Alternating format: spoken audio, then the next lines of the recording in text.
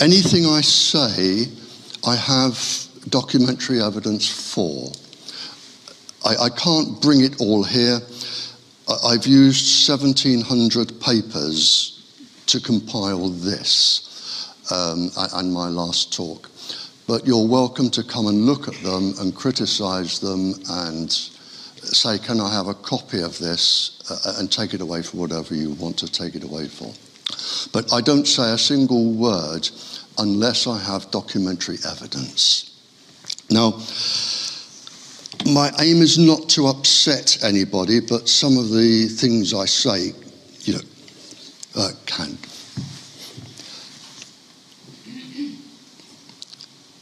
Between 1949 and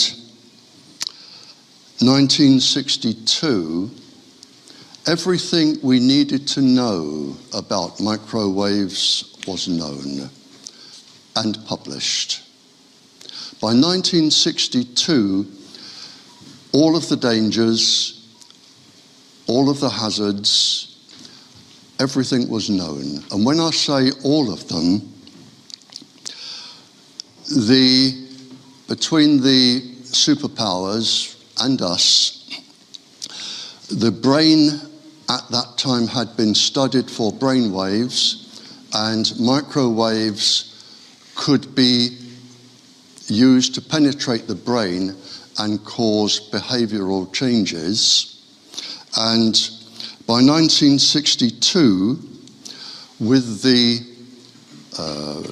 resonance frequencies of the organs and the brain, the cyclotronic resonance frequencies, circadian resonance frequencies, a statement was made in 1962 by the governments that birth defects, all birth defects, organs, whole organisms, all cells, brain function, all emotions, all moods could be altered, changed, and destroyed by 1962. Microwaves then, as now, were used as stealth weapons before they became cell phones. In 1965, the use of cell phones by the military was used. I had them. By 1965, the prospect of cell phones and everything from cell phones was seen as a really, really lucrative market for the general public. And knowing the dangers that cell phones could cause, the military are exempt. You do not have, in the military, when you sign, any danger that comes your way for using whatever, that's it. You don't have any recourse for that. But the general populations do. And the military and the industry of several countries, the United States, Canada, us, some of the NATO countries, Australia and New Zealand, the people got together and they knew that cell phones and all the other gadgets you have today, they knew they would not be allowed under the current safety limits. And we needed a safety limit that could never be taken to court and never challenged if these things were to progress. And in 1965, they adopted an old 1953 thermal level by an engineer by the name of Schwann. And in order to prevent being taken to court, the industries and the people who make the decisions, they adopted the Schwann 1953 level, which basically says if a certain weight of your tissue, either 10 grams or a kilogram, depending which way you are going, does not heat up by a certain temperature in 6 minutes, then everything will be deemed safe for a lifetime's exposure for adults, women, children, pregnant women, everybody.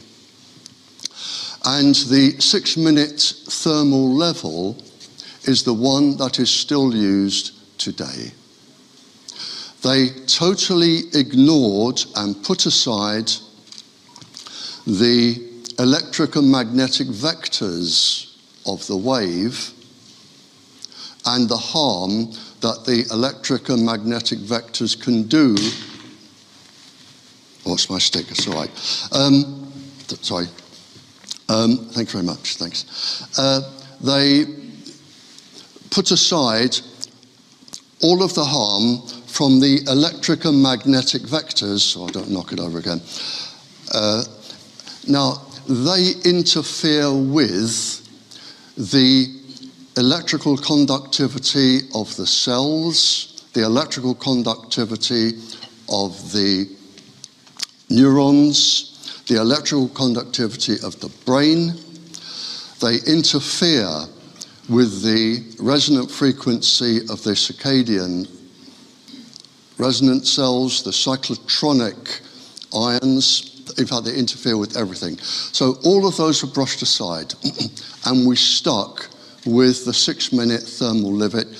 Sometimes they extend it to 30 minutes, but basically it is a 6-minute, and that is what is in force today in 42% of the planet of what we are in that part today.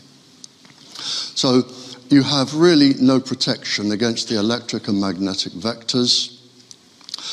And as I say, that is in force today. That comes from the International Commission for Non-Ionizing Radiation Protection, who advise what was the government scientists, now Public Health England, who advise government, who advise councils, and it comes all the way down, and it is still in force today. I will be coming on to 5G later. 5G is not new. 5G was causing a nuisance in 1972. The only thing new about 5G is its name, 5th generation. That's it. That is the only thing new. It is well documented. There are many research papers on it.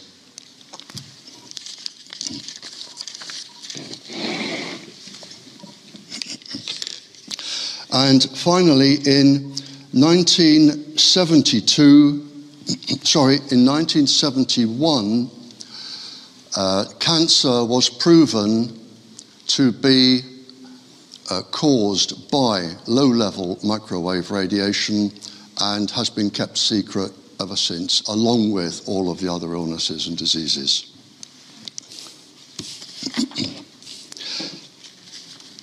In the early 70s, this document was published. It was by the American military. It is top secret, classified top secret. And it lists 2,000 research papers, 2,000, and each of those took many, many years to construct. 2,000 research papers, because in those days the military did the research with the universities. And it covers all of the illnesses which you can expect to get and die from continuous low-level radiation. This, I think, is the most shameful document ever to be published. It is by the World Health Organization. We pay them to protect us, and we trust them to protect us. In 1973, the World Health Organization had a conference in Warsaw, Biological Effects and Health Hazards of Microwave Radiation, Below Thermal Radiation, which is what you have on your cell phones. 350 pages documenting harm to the ordinary person. 107 different chapters. Chapter 40 deals with cancer, I think 28 reproductive faults. But instead of telling the world, I don't know who made them make the decision, instead of telling the world, it was stamped top secret with a big red top secret stamp. It still is. And you still will not be told about this. They will not admit to it, even today. The second most shameful document, I think, is this one. This was published between 1972 and 1976. The final part was 1976. It is from the US Defense Intelligence Agency.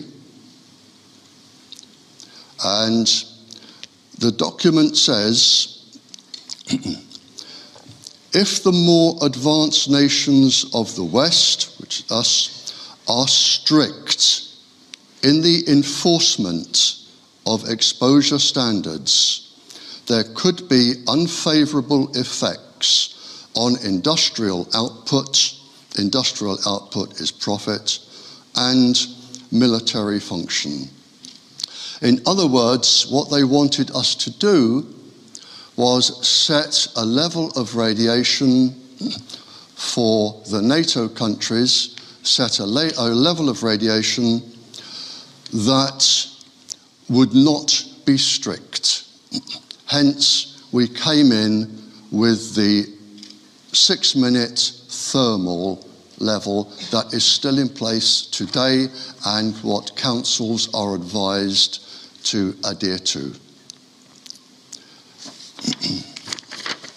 At that time, the World Health Organization, again, what they didn't tell you,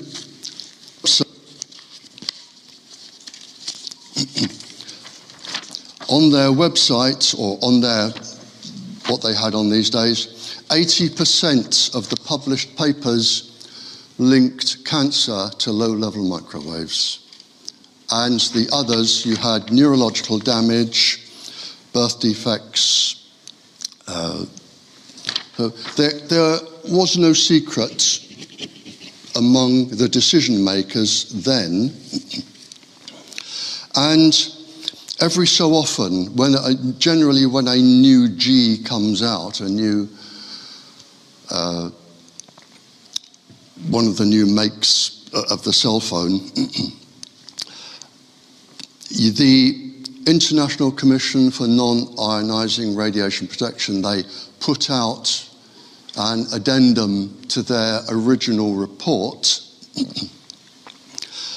which clears the way for whichever generation it is coming out. There's a new one coming out in a couple of days to clear the way for 5G. This is the original, or a copy of the original International Commission document, and it is of interest to decision makers, all decision makers, excuse me.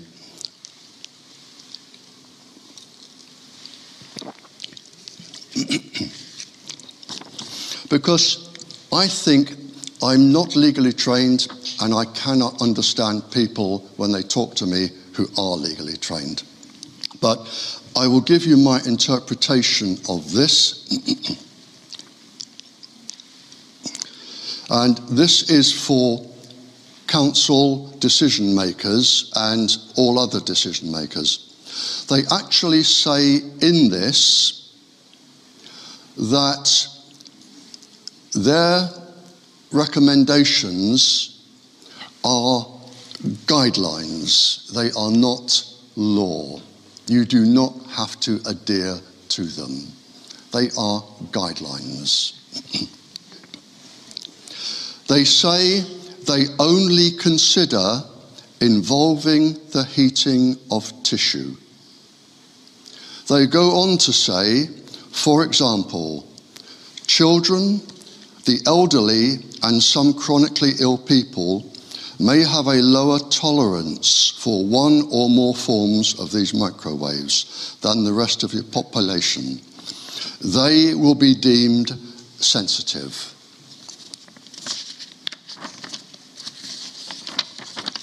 And then they say, on page 547 of this one, in practice, the critical steps in applying these general procedures may differ across the spectrum. Several steps in these procedures require scientific judgment. For example, on reviewing the scientific literature and determining an appropriate reduction factor. In other words, in my simple brain, if you are told that something is dangerous, as a decision maker, you have the authority to say, this says this level will cause this. I am instructed to reduce the level to a point that is deemed safe. You do not have somebody walk into your school or somewhere and say, sign here, Gov, these are radio waves. We've had radio for 100 years, no problems. And then, zonk, there's a transmitter, and you come back a week later, and like Lego, some other people have gone dong, dong, dong, dong, dong, dong, dong. And you've just a mass of things that you don't understand, and nobody will tell you what they are anyway. Now,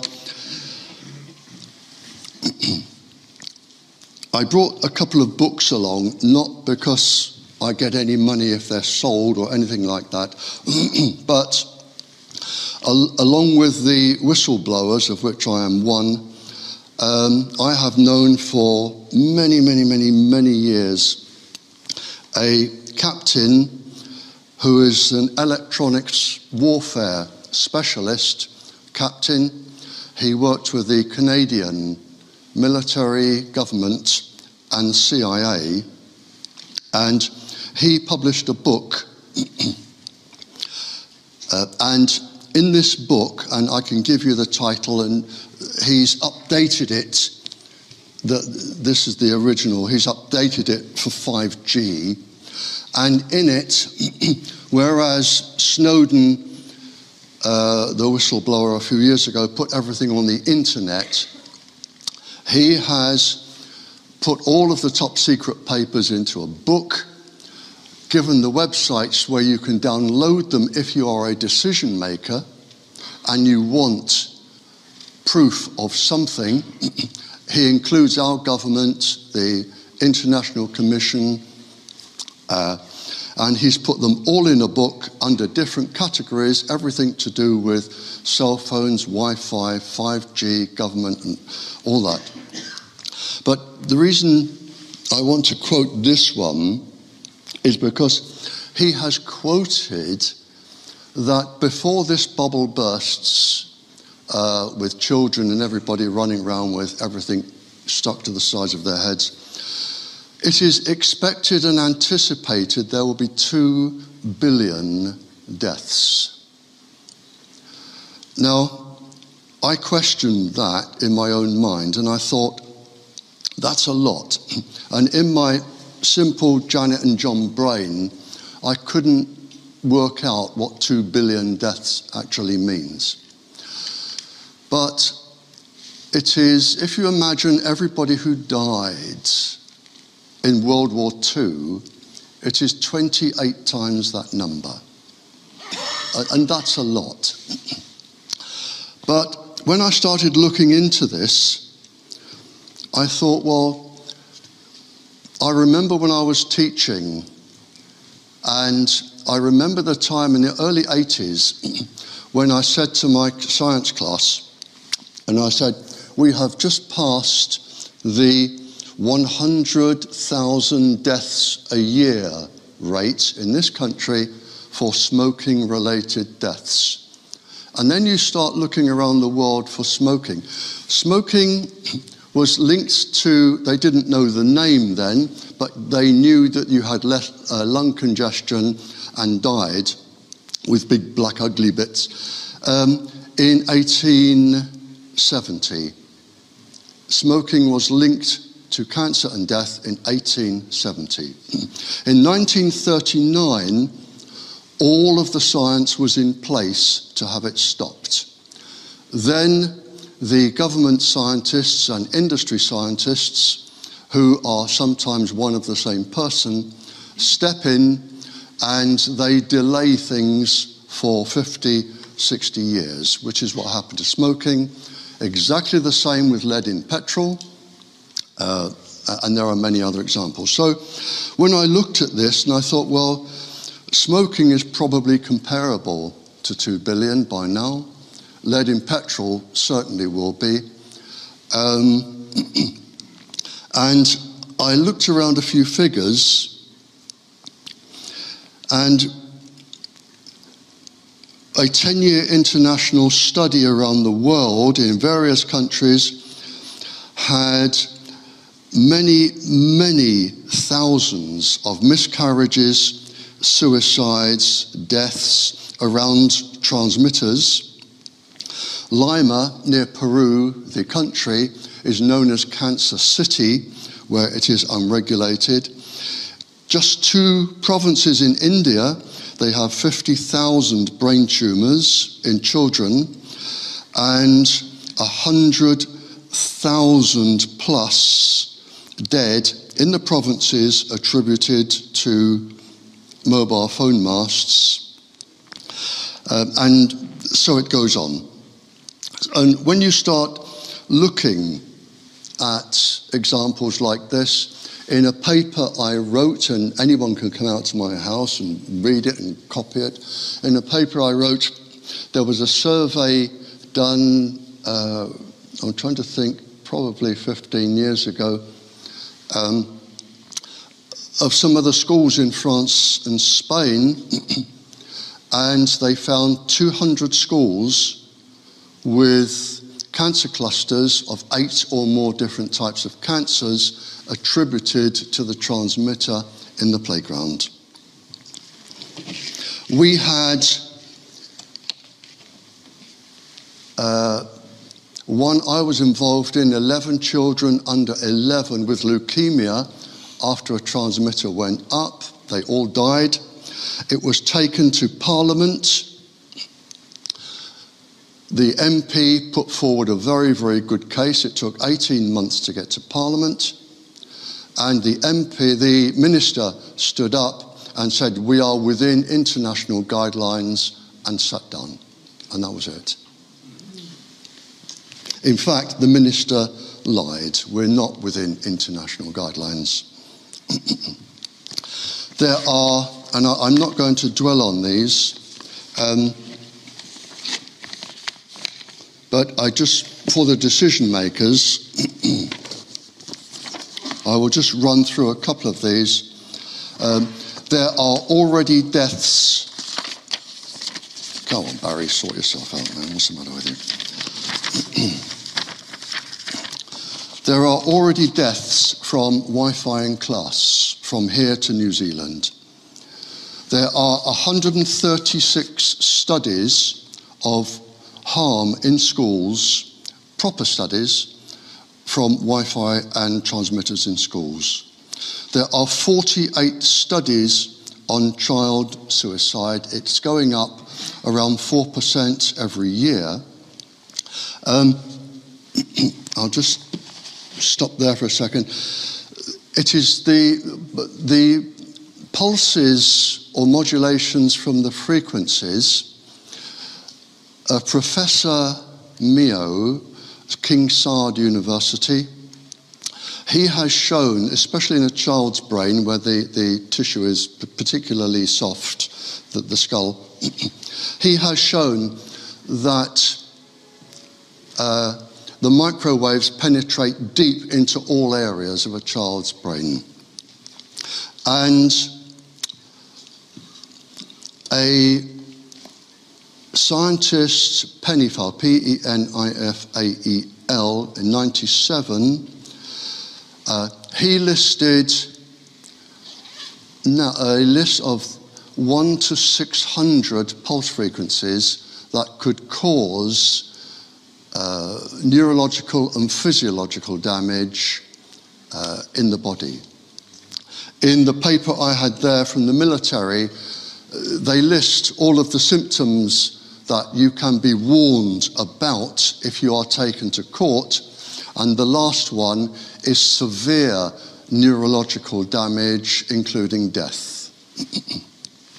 So,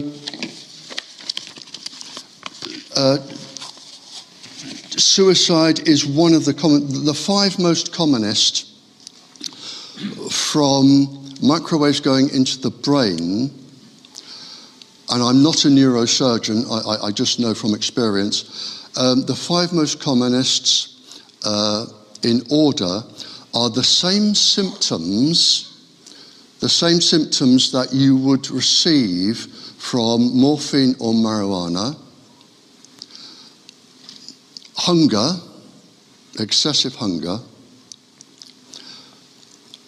aggression, and if the pulse frequency is a certain frequency, which I won't say on camera, the aggression manifests itself as aggressive, suicidal sexual aggression. So you can get aggressive from the microwaves, and the particular pulse frequency will manifest itself as sexual aggression, particularly from men. And the last one is, I'm not a medical doctor, I describe it as the same symptoms as lead arsenide poisoning, where you just want to go to bed and die, and if somebody came in with a bag and said, "There's £1 million, go and spend it," you wouldn't be bothered. Those are the most commonest symptoms that you get from microwaves in the brain at varying degrees.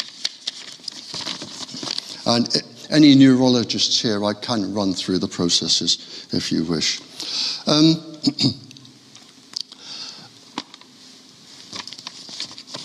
Right, okay, here we go. Pregnant women are particularly vulnerable because the womb, of course, is mostly fluid, and microwaves are attracted and stay in and rearrange the chemical structures of the fluid in many ways. There is a 20-fold higher concentration of damage within the womb. A pediatrician with a neurologist, a medical neurologist, went into a school.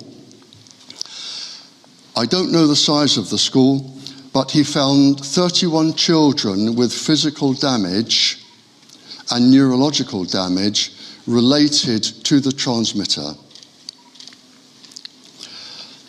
The World Health Organization published a paper that showed that a level of microwave irradiation for a pregnant woman can reach 47.7% as a miscarriage, stillbirth, or genetically damaged child rate.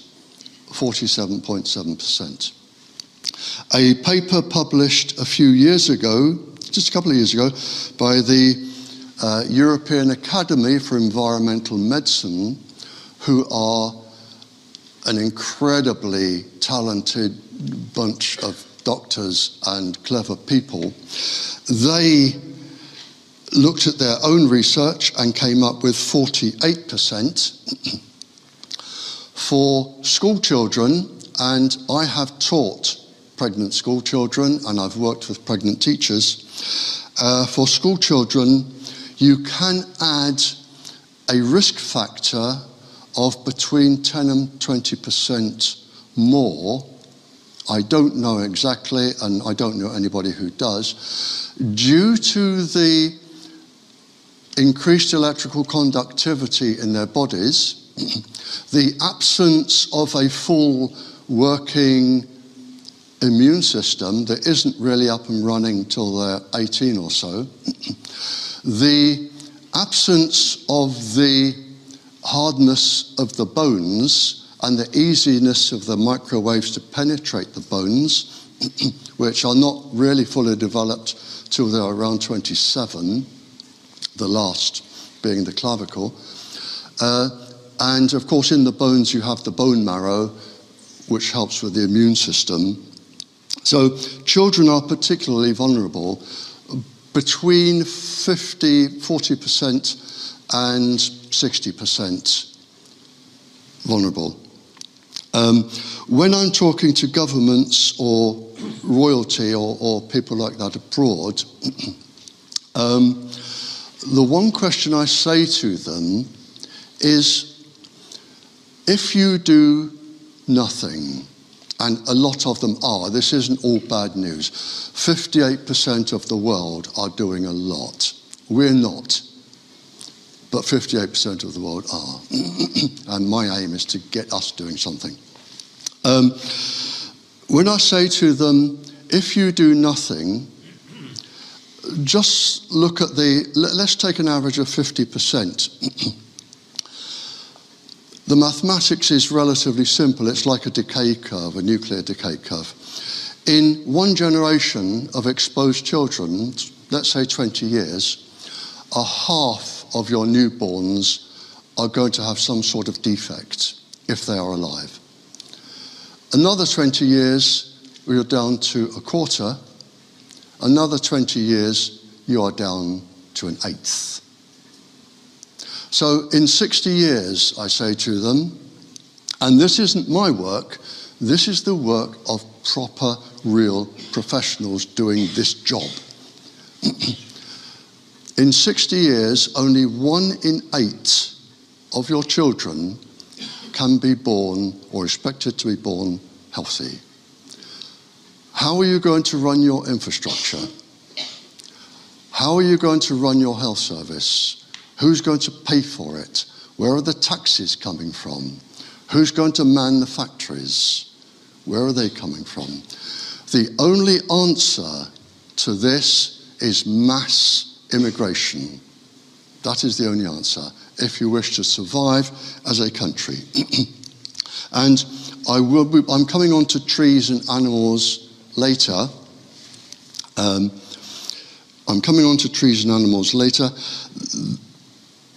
But it's worth mentioning here while I think about it. The scientists will know this, but we all have the same 4 chemical bases in our DNA. Any tree can read your DNA sequence. The nucleotides won't do it any good because it doesn't interest a tree, because a tree doesn't do what we do. But any tree can read your DNA sequence. And anything that damages our DNA, and if there are any professionals here who would like to know the sequence through the cell, I'll happily give it to you. Anything that will damage our DNA will damage all other living species' DNA, all of them, plants and animals. And the figures are showing this. And as far as I know, there are only 3 living things on the planet that seem impervious to microwaves. There are, as I said, 48 papers on childhood suicide, which manifests itself quite a lot with cell phones. There are as many papers on breast cancer, and I can't go into the breast cancer now, it is a mammoth topic, but I can do questions. I have a picture here which I won't show, but you're welcome to come and have a look if you wish, of a lady who tucked the cell phone into her bra. But breast cancer is a phenomenally high rate among people who carry cell phones in their handbags or have the metal stays in the bra. And finally, on this little section, a surgeon from Plymouth, a brain surgeon, questioned why the amount of brain tumours he was seeing did not match the amount he was doing, the operations he was carrying out. I need my glasses.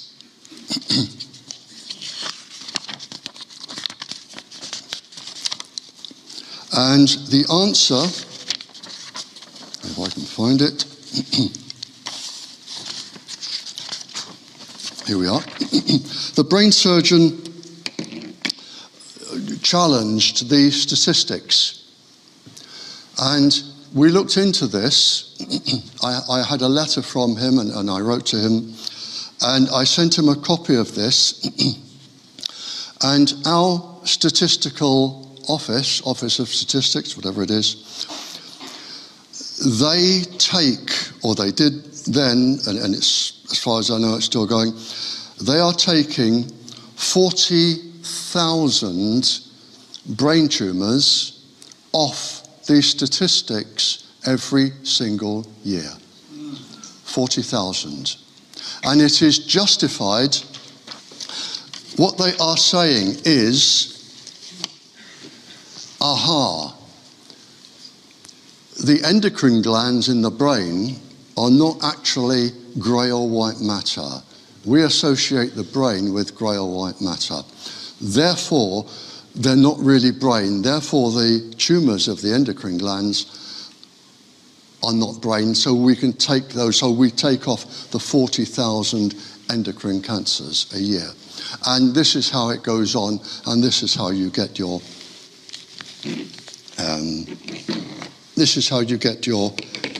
figures down. But I did say to the surgeon, you work for the NHS. If you try and raise this, I have known 2 area health authority, whatever the chief person is called, the chief of the area health authority, I have known one be threatened that she would lose her job in 1/2 of one day if she brought this to anybody's attention, and the other one that the best thing he could do was keep quiet and stick to other things. Now, we put Wi-Fi in schools. We put Wi-Fi in schools. You can go into virtually any state primary school and they will have 20 Wi-Fis in the class, plus the routers on the ceiling, plus a transmitter, and there will probably be iPads as well.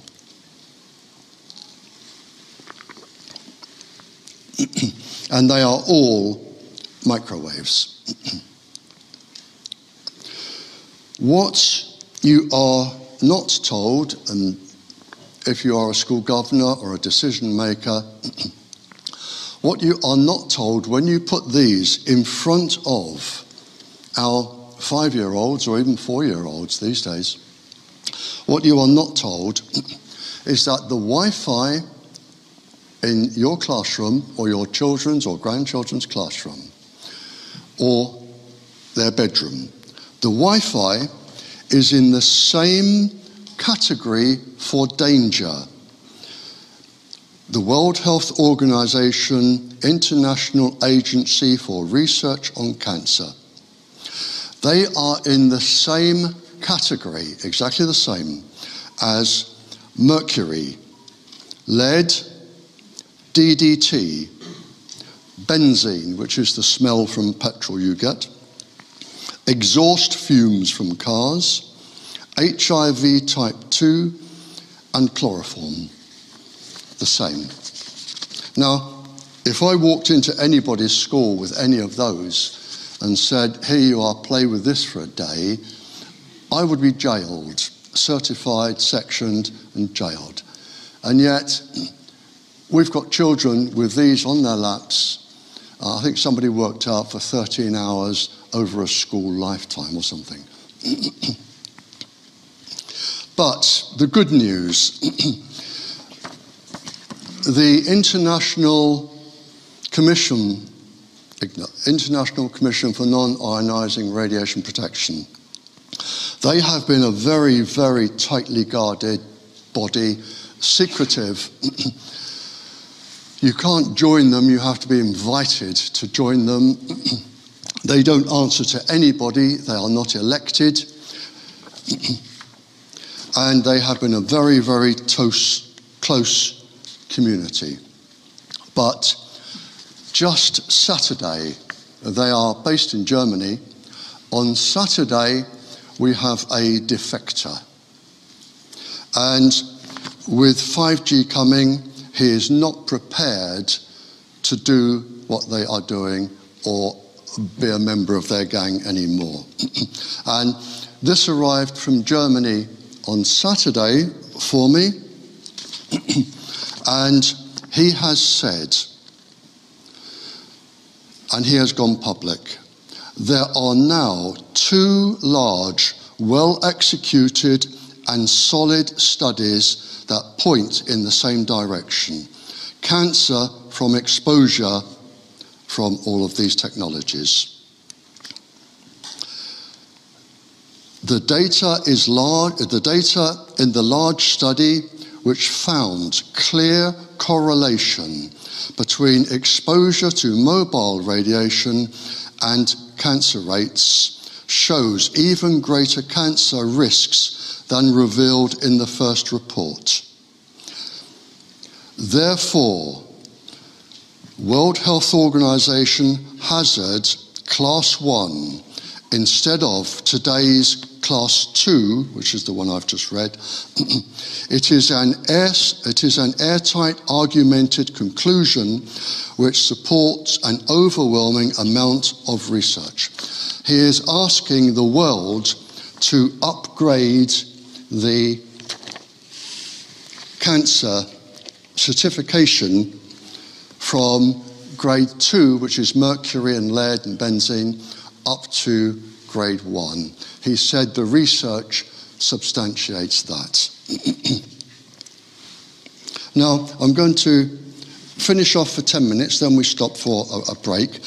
I'm going to just finish off with a few bits on Wi-Fi, because I think this is important, because these are our children and grandchildren.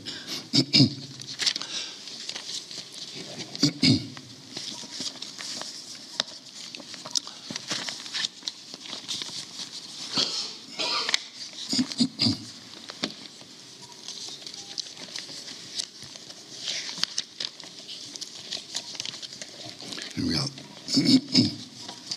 Right, I'm just going to run over a few things. I am not alone in running around the world trying to do this. There are a lot of people doing lots of things, and we'll have some good news here. The industry themselves, come on Barrie, sort yourself out. The industry themselves in the year 2000 studied the top 220 research articles and said that what they are putting out actually does cause cancer. The Council of Europe, 47 countries, 800 million people. Simple statement: ban Wi-Fi in schools. Dr. Annie Sasko, 22 years World Health Organization Cancer Department. Mobiles, cell phones and Wi-Fi will cause cancer.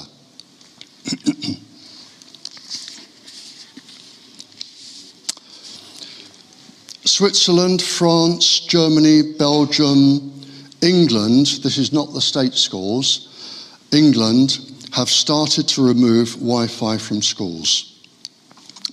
UNICEF, the big children's charity who care for children, decided to look into this, and they did their own study, nobody interfered, and they came up with their own conclusion. They found there was an 85% risk of brain and heart damage. And in fact, in Canada, I think it is, in the schools, they've had heart attacks from children from Wi-Fi, and now the classrooms have defibrillators in. 85% brain and heart damage, 36% epilepsy, 11% neurological harm, 82% blood, immune and fetal damage. Iceland, Cyprus, Italy, Canada, Russia, USA are either removing or starting to remove Wi-Fi from schools. Okay. Finally on this, just two things. I think this lady, internationally, she is renowned for being particularly clever. And I'd like to read just what she wrote here. She is a pediatric neurologist, Dr. Maya Klein, and she has said, pregnant women deserve to know that wireless radiation can have an impact on the developing brain. We're seeing alarming increases in the number of children diagnosed with neurological disorders over the past decade. And finally here, I've got an article here. I won't take it out and show it to you. It's a very large article published in a science journal, and because he was so worried, and with no disrespect to some of the people here, and I know some of the people here because I know them, are recognized nationally and internationally for their knowledge. With no disrespect to the people here, Professor Yuri Gregoriev, who is chair of the Russian Federation for Nuclear and Atomic Sciences, and probably the most knowledgeable person on the planet concerning microwaves and harm, he came over here for one specific purpose.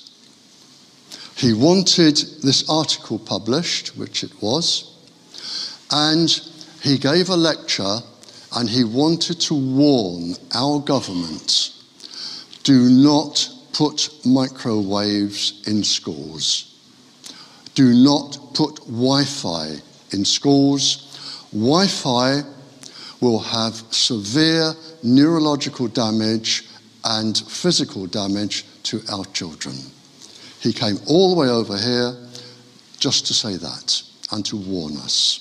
And anyone wants to see the article, you can come around my house and read it and photograph it.